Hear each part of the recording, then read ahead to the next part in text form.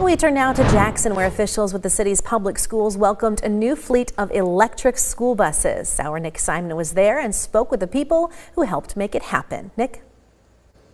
That's right, Siobhan. Jackson is one of the first districts in the state to operate a full fleet of electric buses.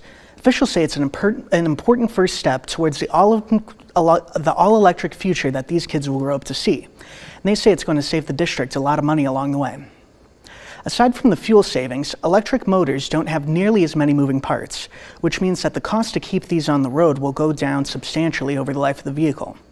District officials are projecting a savings of about $100,000 in just the first 12 months.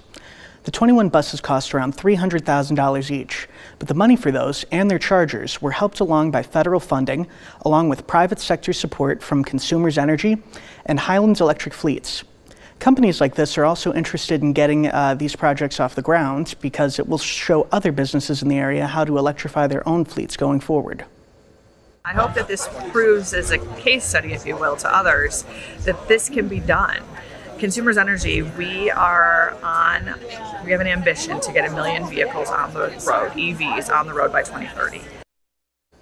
Now, we also got the chance to talk to some of the bus drivers who'll be behind the wheel. They're also excited about the changes, and they can't wait to start using these new buses on their routes. Back to you.